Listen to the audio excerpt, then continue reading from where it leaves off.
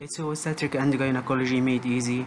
Today we are gonna talk about figo classification of fibroids and how to memorize it. And we will make mnemonic for fibroid degeneration. Let's start. The figo classification is divided into 9 subtypes from 0 to 8, depending on the location and the extent of the fibroid in relation to the uterine wall.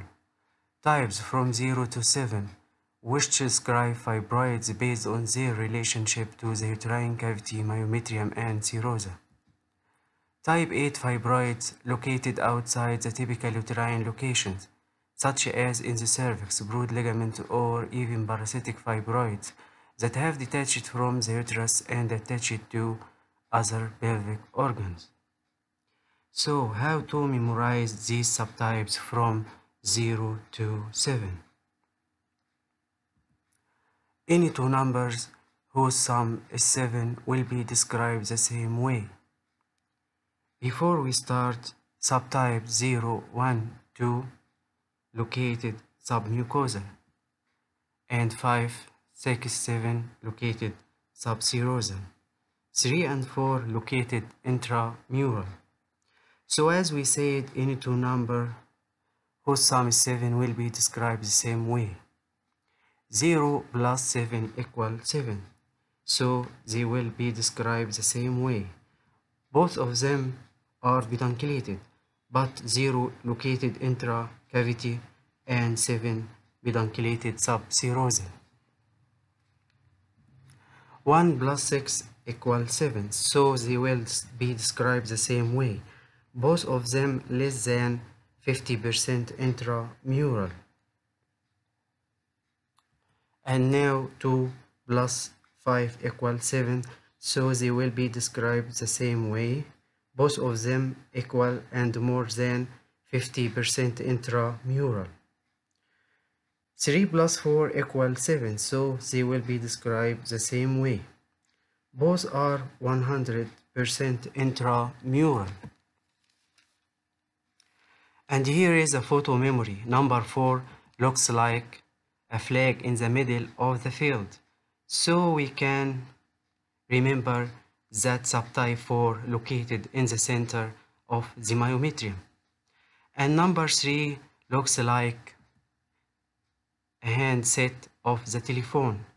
So number 3 100% intramural and can contact the endometrium. In the hybrid leiomyoma impact both endometrium and serosa like 2, 5. The first number 2 indicates the fibroid's relationship to the endometrium, and the second number 5 indicates its relationship to the serosa. In the cross-section of fibroids, the fibroids have a whorled appearance, or we can say fibroids have a whorled face. After degeneration, the whorled face turns into a harm necrotic face. And the letters of harm necrotic face stand for all types of degeneration.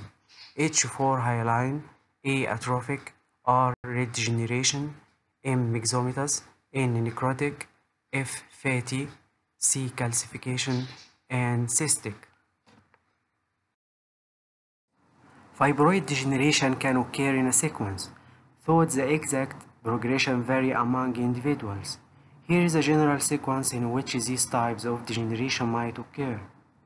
Hyaline degeneration, the most common initial change. Red degeneration, this occurs primarily during pregnancy or rapid growth. Cystic degeneration, fluid-filled cystic spaces following hyaline or red degeneration. Myxoid degeneration often follows areolar type of degeneration, such as hyaline and cystic. Tissue breaks down and fibroblasts produce mucin. Fatty degeneration, a less common type where fibroid cells undergo fat deposition, often seen in older women. Calcified degeneration may follow fatty change, typically seen in postmenopausal women. This final stage involves the calcification of the fibroid as it loses its blood supply and viability. Let's start with hyaline degeneration. Hyaline degeneration occurs due to poor blood supply in the center of fibroids. And here is the letters of hyaline word.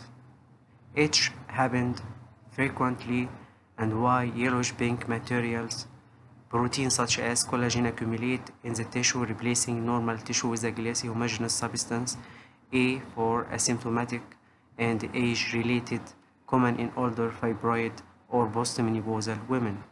L little impact on fertility, and N no necrosis, just slow degeneration, no tissue death.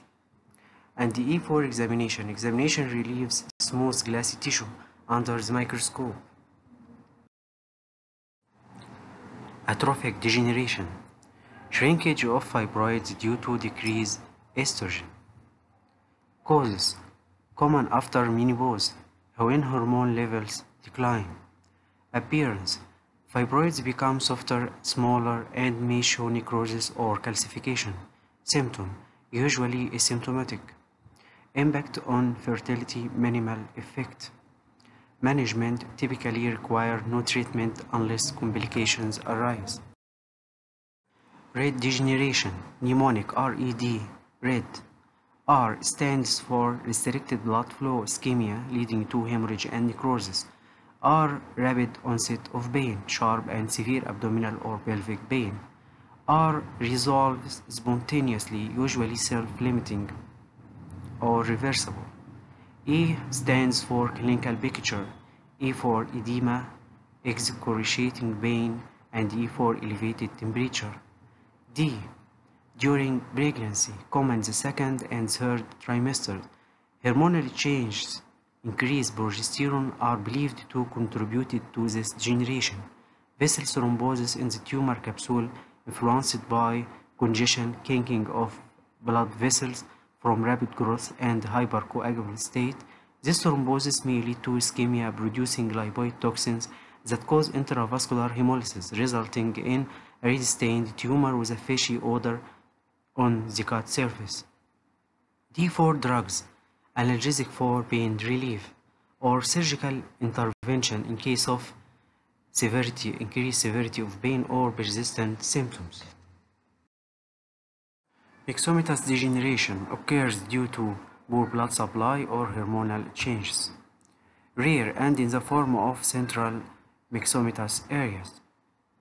Mnemonic mix, MIX. M. Mucin accumulation, mucin produced from fibroblasts, which attract water in the fibroid, leading to softening and gelatinous appearance. M. Mild symptom or asymptomatic. I for irregular shape, clinical examination may reveal an enlarged irregularly shaped uterus. X for excision. Surgical option, myomectomy or hysterectomy may be considered if significant symptoms arise. Necrotic degeneration due to complete cut of blood supply in case of irradiation. Fatty degeneration, mnemonic letters of fat. F. Fat deposits at muscle fibers at the periphery of the fibroids. A. Asymptomatic presentation. And A. Age-related condition, more common in aging women, typically occurring in older patients. Most cases are asymptomatic, thought symptoms may arise if the fibroid is large, causing abdominal pressure or other mass effect. T. Trigger for calcification, and Y. Yellow in color and soft. Calcified degeneration. Calcium salts are mainly deposited at the periphery along the course of blood vessels. The tumor becomes hard, warm stone, gives an X-ray shadow-like eggshell appearance. If the tumor is vascularized, diffuse calcification is noticed. Cystic degenerations, areas of liquefaction usually following hyaline or red degeneration. This may be due to liquefaction of the hyaline material, leading to the formation of irregular pseudocysts. Lymphangiectasis and telangiectasis where the cysts are lined with endothelium. The tumor becomes soft or cystic inconsistency and may be mistaken for the pregnant uterus. Hope this helps. Please don't forget to like and share.